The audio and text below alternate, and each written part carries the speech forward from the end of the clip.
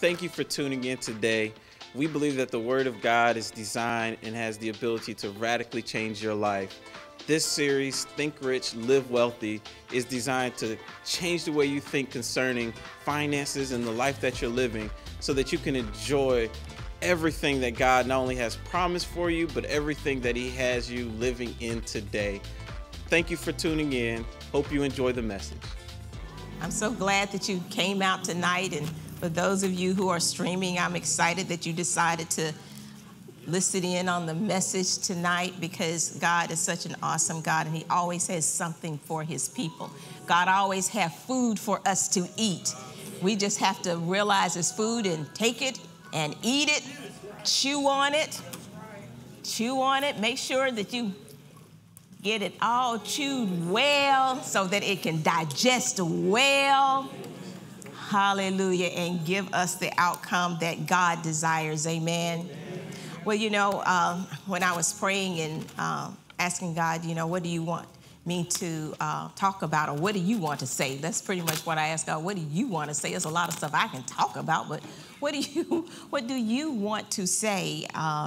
And He said to me, inheritance. I said, inheritance? He said, yes, inheritance. He said, when you get born again, He said, you inherit some things. And when you inherit something, that means something like a legacy. It means an endowment. It means something that's been bestowed upon you. It means provision. It means a birthright. See, I like that one, a birthright. It's legally yours. It's a heritage. It's the assumption of something. It's elevation as well. Well, when we come into the kingdom of God, we inherit some things, and we are God's heritage, but we inherit some things, and we've come into an inheritance. Sometimes we don't realize how big and how large it is. I think it's probably so big, actually, that it's very difficult to even articulate the inheritance that we have come into. Sometimes we can sense it in our being that there's something so much greater than what we see right now, something so much greater than what we've even experienced right now. A lot of times I hear people say, you know, we're just at the tip of the iceberg. But you know what? I'm tired of being at the tip of the iceberg. I want to think that I've moved on a little bit further. So I don't feel like, you know, all these years I've been praying and been fasting and been reading, I'm just at the tip of it. But I'm saying that it's so much more, it's so much greater, that I don't believe, again, that sometimes we have the word to articulate what we feel and what we sense and what we've experienced. Have God ever done something for you that you just became speechless? It's like, I wish I could find the words, but you just don't know. I'm trying to tell you how good God is, but I just can't find no words. The only thing I do is have this big old grin on my face. You know, I can high five you. I can roll off a whole bunch of adjectives, but when I get done, I still have not been able to explain to you what happened to me. And so God wants us not to just know it in senses. I don't think we can actually even begin to articulate it until we actually experience it. And that's where God wants us to be. He wants us to be a place of experiencing Him, experiencing the inheritance that we have come into. Let's look at Isaiah chapter 54. Isaiah chapter 54, and let us look at verse 17. Isaiah 54 and verse 17. And I'm going to read this out of the easy reading version, just so that we can just change up some of the words. But you all know, no weapon formed against me shall prosper. But this is how it reads. It says, people will make weapons to fight against you, but their weapons will not defeat you. Some people will say things against you, but anyone who speaks against you will be proved wrong. The Lord says, that is what my servants get. They get the good things that come from me, their Lord. And see, when you read it out of the King James Version, it says it's an inheritance. He said, this is a part of our inheritance, that God is going to be our defender, that God is going to be our protector. He said, things can happen, but understand, I'm the one who's going to bring you to victory. So don't even pay any attention to that, because it's a part of your heritage. It's a part of who you are. I call you victorious people, because you're my people. God is so good, is he not? Romans chapter 8. Romans chapter 8 and verse 28. Let's read this in the Amplified. Romans chapter 8 and verse 28. Because there's some things we just need to remember sometimes. He says, we are assured. I like that. We are assured and know that God being a partner in their labor, all things work together and are fitting into a plan for good. It's fitting into a plan for good. Why? Because this is a part of our inheritance. He says, fitting together for our good. He says, and for those who love him, let me read it all because we got to get it all together. We are assured and know that God being a partner in their labor, all things work together and are fitting into a plan for good too, and for those who love God and are called according to his design and purpose. He said, when I called you to a design and I called you to a purpose. So no matter what is going on, all things are going to work together for your good, because this is a part of your heritage. This is a part of your inheritance. So you can't be moved. God is saying, don't be moved. Don't be moved by it. He said, because you come into an inheritance of protection. You've come into an inheritance of provision. You've come into an inheritance of health. This is something that belongs to you. It's your birthright. Hallelujah. It's been bestowed upon you. And see, when you get an inheritance, you don't earn an inheritance. It's what other people labored for, and they passing it on. God says, see, now I sent Jesus. And he did everything was necessary so that you can get this. So stop acting like a pauper. Stop acting like you didn't inherit something. Why do you keep acting like I didn't do anything, Jesus said, on that cross? Don't act like I didn't do something before the cross, because I took on a lot of stripes. I took on a lot of beating. I took on a lot of, spitting. And we don't like for people to spit on us. I took on a lot of whipping, a lot of, people talking about me. He said, they talked about my mama before I even got to the cross. So I'm telling you, I took on a lot of stuff. So stop acting like I didn't do anything. Glory to God. He said, so all things are working together for your good. Look at somebody, say, all things are working together for my good. Because it's part of my inheritance. It is a part, it's what I just, I walked into. I mean, I didn't have to labor for it. It's just, glory to God. Let's look at Ephesians chapter 1. Ephesians chapter 1, and we're going to look at verse 11. We'll stay in the Amplified. It says, in him we also were made God's heritage portion, and we obtained an inheritance, for we had been foreordained, chosen, and appointed beforehand in accordance with his purpose, who works out everything in agreement with the counsel and design of his own will. God said, I decided this all by myself. I decided it all by myself. I called you into an inheritance. He said, and he said, it's been ordained. It was my purpose. You're not a afterthought. He said, I thought this out very clearly, and I called you into an inheritance. Hallelujah. Glory to God. Let's look at John. I just absolutely love this scripture. John chapter 15 and verse 16, and we're reading this out of the Amplified. I love this scripture. I'm telling you, I love it. He says, you have not chosen me, but I chose you, and I have appointed you. I have planted you. Look at somebody, say, I'm planted. God didn't see us as like seed he just threw on the sidewalk or threw on the ground. We're not like seed that just kind of fell out of the bag and, he said, no, I planted you. That means intentional. God is intentional about every one of us. Look at somebody, say, you planted? Because God, he said, I planted you. Hallelujah. You know, when you plant something, you be expecting a harvest. You don't plant something and walk away from it. You plant something and you fertilize it and you water it. You make sure the ground is okay. You work with it, right? To make sure you get the best harvest out of what it is that you planted. So God said, I planted you. So I'm not ever leaving you. I'm not walking away and saying, oh, it'll just come up. He says, no, if I see some bugs or something, he said, I'm going to spray some pesticide so I can kill the bugs.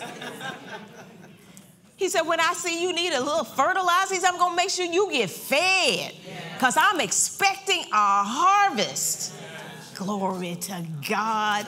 I'm expecting a harvest from what I planted. He said, I planted you that you might go and bear fruit and keep on bearing.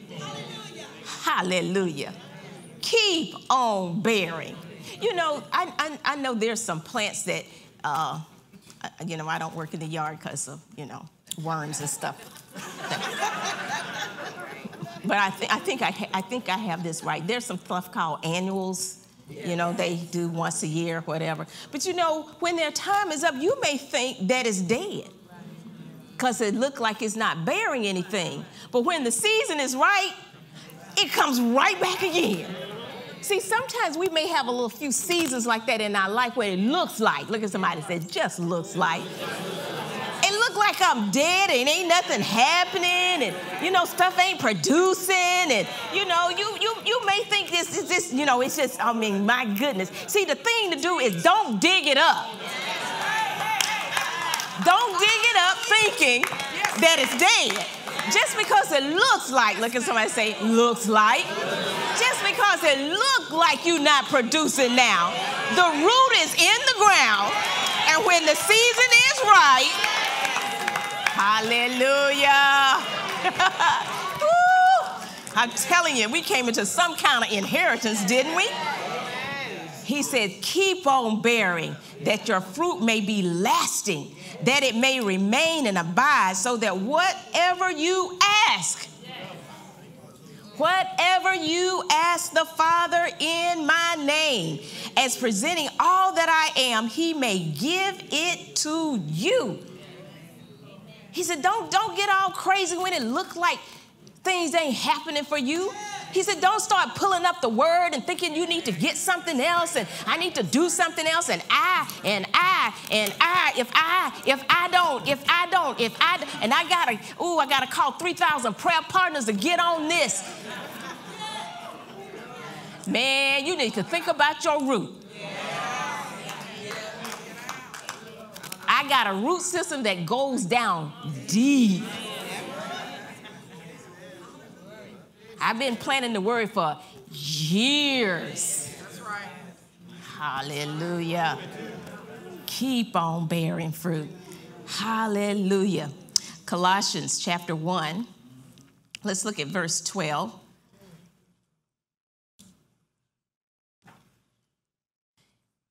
Still in Amplified, it says, giving thanks to the Father who has qualified and made us fit to share the portion, which is the inheritance of the saints, God's holy people in the light. He says that he qualified us. He made us fit.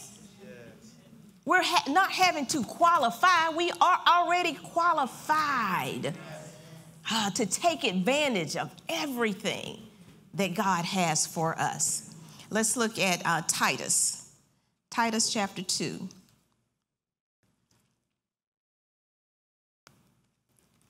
He's already qualified us. It says in verse 14. I think I want to read this out of the New King James. It says, who gave himself for us, that he might redeem us from every lawless deed and purify for himself his own special people, zealous for good works.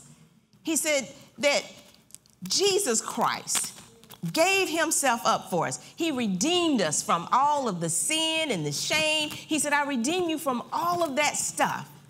I did this to qualify you so that you will be people zealous for good works. I mean, after all, everything that I did for you should cause you to be zealous to do other things, to do good things, because I'm in a good place. You know how when everything is, you feeling pretty good about yourself, you want to do stuff for other people. At least you ought to want to do stuff for other people. Because didn't I tell you before that God loved gracious people? And if we're going to live our lives thinking rich and living wealthy, we got to learn to be gracious people. And he said, I positioned you so you can be gracious. I positioned you so that you will be zealous. You want to do good works. You want to help. Hallelujah. Do we need to talk about that or something? I mean, we're supposed to be zealous for good works. I know, think rich, live wealthy. Some people kind of turn that inward and say, oh, man, I'm fixing to get stuff. I'm fixing to get stuff. He says, no. I have purpose in mind. He said, I called you with a purpose in mind. I planted you with a purpose in mind. I want you to see yourself the way I see you, because I see purpose. Hallelujah. Glory to God. Let's look at Deuteronomy. Deuteronomy chapter 4. We're going to look at verse 20.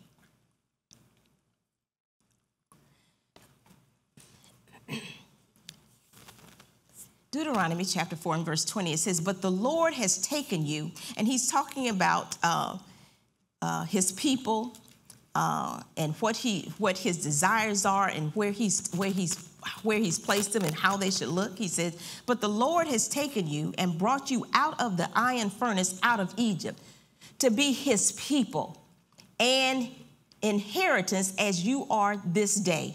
He said, I took you out of that slavery. I took you out of that. He says, so that you could come into an inheritance that I have for you. He said, furthermore, the Lord was angry with me. And this is Moses. He said, God was angry with me because of you, because of how I treated you. See, because when the people, they murmured quite often, but on an occasion when they were murmuring, Moses got mad. Moses got upset. And so instead of him doing what God told him to do, he comes down and he's mad. So he's got words. Because they complaining about the water again. So he got words. And so he is just raking them over the coals. You ungrateful people. And he is just all over the place. But God didn't tell him to do that. He told him to go down and strike the rock and give the people water. But Moses got mad and he started doing other things. So he says, furthermore, the Lord was angry with me for your sakes. Because God loves people. God loves people, and he doesn't want leaders treating people any old kind of way. He said, because I want you to talk about my love. Now, I'm not talking about the fact that, like you have children, you love them, but you do chastise them. But in doing so, you're supposed to do it because you love them, not because you are mad at them. Amen. So he's like, he said, so God got angry with me. He said, for your sakes, and swore that I would not cross over the Jordan and that I would not enter the good land which the Lord your God is giving you as an inheritance. But I must die in this land, and I must not cross over the Jordan, but you shall cross over and possess that good land. He said, take heed to yourselves, lest you forget the covenant of the Lord your God, which he made with you, and make for yourselves a carved image in the form of anything which the Lord your God has forbidden you. So he says, God's going to take you over. He says, God was jealous of you. He was upset with me because of how I treated you and the things that I said about you, because he is a God of love and he wants to supply your needs. He wanted to supply them with the water. He wanted them to be fed. He had all this in mind before he took them out of Egypt. And he's saying, but there's one thing God don't want you to do. He don't want you to have any graven images. I don't want you to have any other God before me. I don't want you to place anything else before me. And of course, in here, he's talking about them making images out of elements, wood and stone and gold and those kind of things. You all remember the account where Moses went up on the mountain and the people were upset. And then they brought the gold, the silver, and all this stuff to Aaron. And when Moses asked him about it, he said, you know what? I didn't mold no calf. I just threw it in the fire and it came out like this. It's like, Aaron, that was a mighty smart fire. You just threw the gold in there and it just came out a calf. Because that's what he said. So he was telling them, he says, now God wants to provide for you. God wants to give you everything that you need, all the provisions that you need. You don't need to be looking at anything else but me. So he goes on to say, for the Lord your God is a consuming fire, a jealous God. When you beget children and grandchildren when you beget children and grandchildren and have grown old in the land and act corruptly and make a carved image in the form of anything and do evil in the sight of the Lord your God to provoke him to anger. I call heaven and earth, of course, God is not going to do this stuff to you. I call heaven and earth to witness against you this day that you will soon utterly perish from the land which you cross over the Jordan to possess. You will not prolong your days in it, but will be utterly destroyed, and the Lord will scatter you among the peoples, and you will be left few in number among the nations where the Lord will drive you. So God is talking to them, or Moses is giving them a warning. He's saying, listen here. He said, now, God provided for you water in the wilderness. God provided you food, and when you didn't like the manna, then he gave you what you asked for. And then you ate so much that you got sick and then you didn't want it. He says, so he's been leading and guiding you. Your shoes hadn't worn out. Your clothes hadn't worn out. I have provided everything that you absolutely need. Now, why is it that you would start now worshiping something that can't do anything for you? I mean, if you read this chapter, he started talking about, so when you get an image, the only thing you can do is just sit there. He said, what can it do? You can pray to it, but it's not going to heal you. You can talk to it. It's not going to give you any peace. Only thing it can do is be wherever you put it. That's the only thing it can do. So he's saying, don't put anybody before me. And you know, we talked about the fact that we were setting a foundation. We didn't want to jump right in and start talking about, okay, God wants you wealthy. God wants you to have more than enough. God wants you. No, he does want all those things, but God's not going to do that for you unless your foundation is right. Unless you know and make him Lord, make him head of your life, make him be the number one in your life.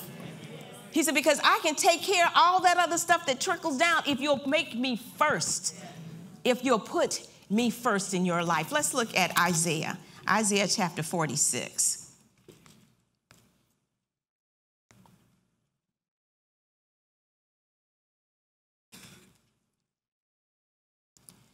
Isaiah chapter 46. Let's look at verse 4. And let's look at this out of the easy reading version.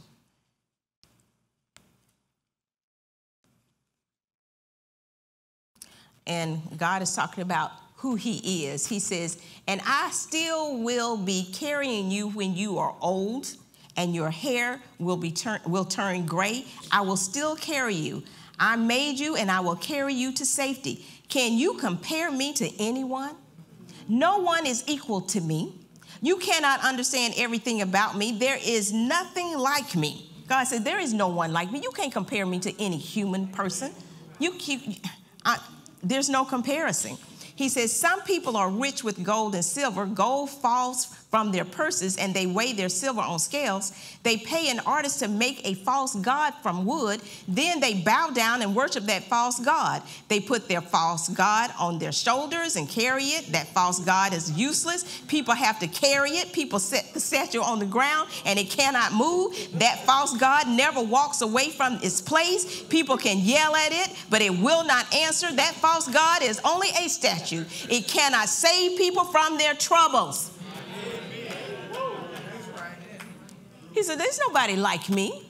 I can do all of this, but if you think something else inanimate can get you what you want, can solve your problems, you're fools. You're foolish. You don't know. I read in, was it Revelation chapter 3? He said, you say that I have lots, I have rich, I'm wealthy. He said, but you don't realize that you're poor. He said, because without me, it comes to nothing. So God is saying, we don't put, he said, I've given you a bountiful inheritance as a believer, as a Christian, as one who's come into the kingdom of God. He says, I have everything that you need. I can supply you with everything that you need. And I'll supply you with things that you don't even need. Remember, in Kings, Solomon, he said, I'll give you what you didn't ask for. Just keep me first. Just keep me first. And that's where God wants us to be. We've come into a bountiful inheritance in him, and there's nothing that he'll withhold from us. God's desires to lavish great and good things upon us, but understand, God does things with purpose. God said, you know, I'll give you seed to sow, and then I'll give you bread for eating. He said, I'll take care of both of them. I can handle all of it because there's no one like me. I can do it all. And any problem that you have, I'm the one who's going to solve it, because a lot of times we think we have a money problem. Sometimes we have something called a spending problem or a budget problem. It's not a money problem,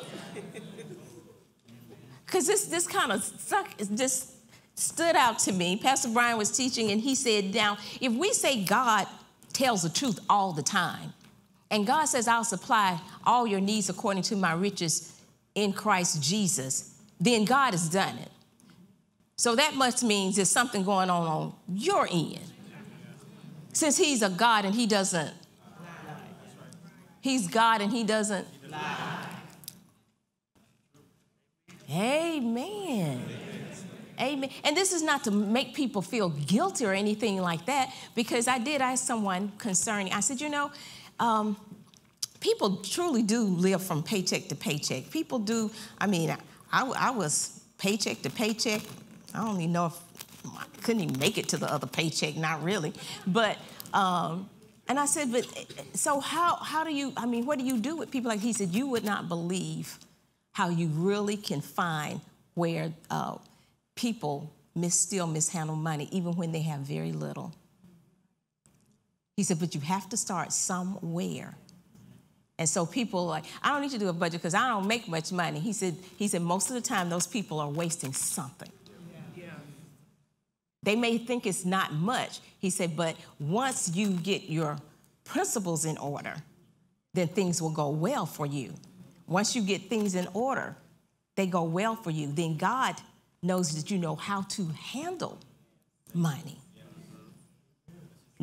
And also, thinking wealthy or rich begins with what you have, not what you don't have. Most of the time when people start talking about rich or wealthy, they start thinking about what they don't have instead of taking inventory of what they do have.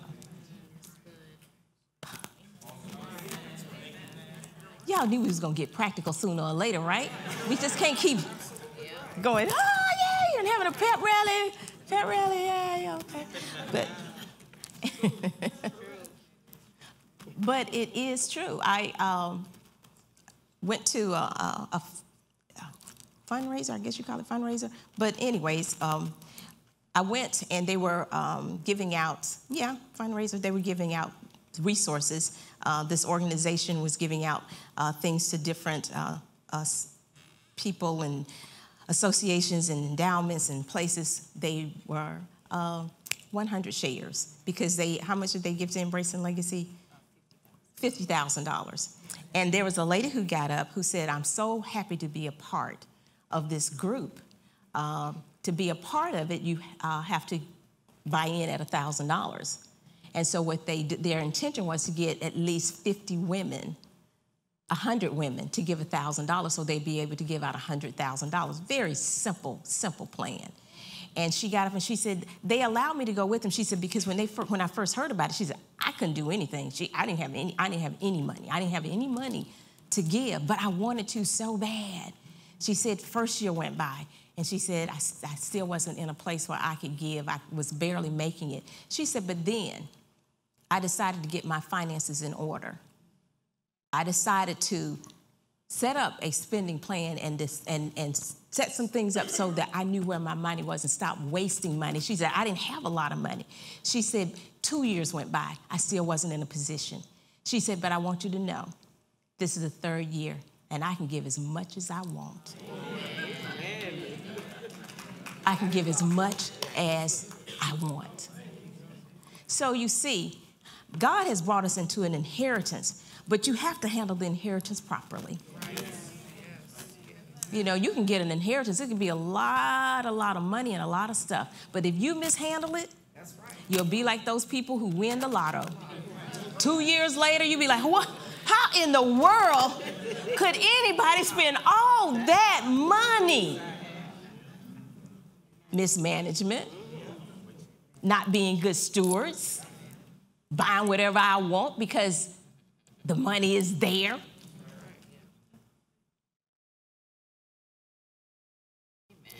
I'm not going to get any amens. I'm not going to get a, that's right, Pastor Deborah, that's right.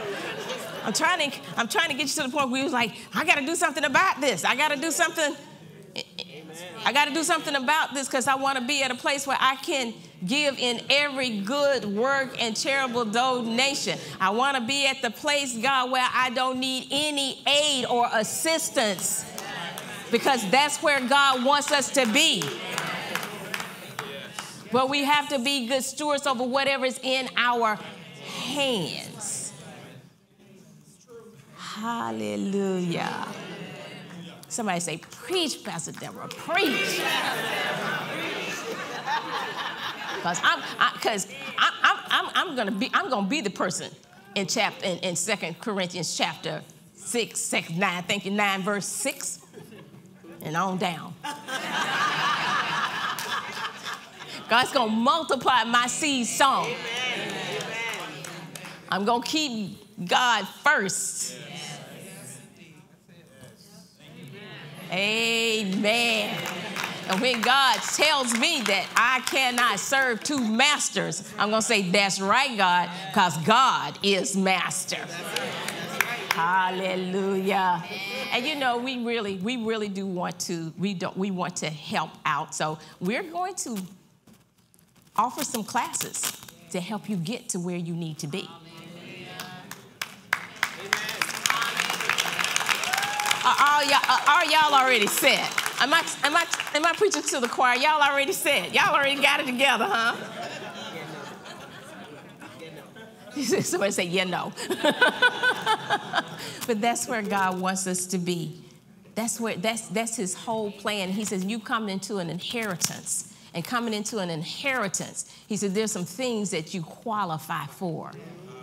You qualify for. And it's time for us to stop just singing and clapping about being qualified. You know, that's just like them telling you qualified for a house and you never go buy one. And the only thing you keep showing everybody is, see my qualifications? I'm qualified to get a house. Did you go get it? Well, no, I haven't gotten it yet, but I'm qualified. Praise Jesus. You're making songs about you qualified and I can go get any house I want, but you're still living in a box somewhere, but I'm qualified. Look. So we got to stop waving the Bible in the air saying, I'm just qualified. But we waving the Bible in the air because we're like, hey, oh, I'm living the good life. Hey, oh. I'm living out. And like I said, we have a tremendous inheritance that God has given us. And the biggest thing is that God called us and decided to be our God. And he wanted us to be his people so that he could lavish his love upon us so that we can live a victorious life. So it all begins right there. And understand it begins there and it ends there. When we say get saved, we said make Jesus Lord of your life. And people hear, I go to heaven. But God says, no, I want to be Lord of your life. That's why he was talking to the people of Egypt like this, the children of Israel that came out of Egypt. That's why he was talking to them like this. He's like, listen, I'm I'm your God. Nothing else should come before me. I'm your God. See me as your God. When you see me the way I am, then you can depend on me to be who I am. But if you don't see me for who I am, then you can't take advantage of who I am. Hallelujah. So we got to put him in the right place. Amen. Thank you for watching the message today. I pray it was a blessing to your life. Remember, you can always like and subscribe to our page and be notified when new messages are available. Have a blessed day.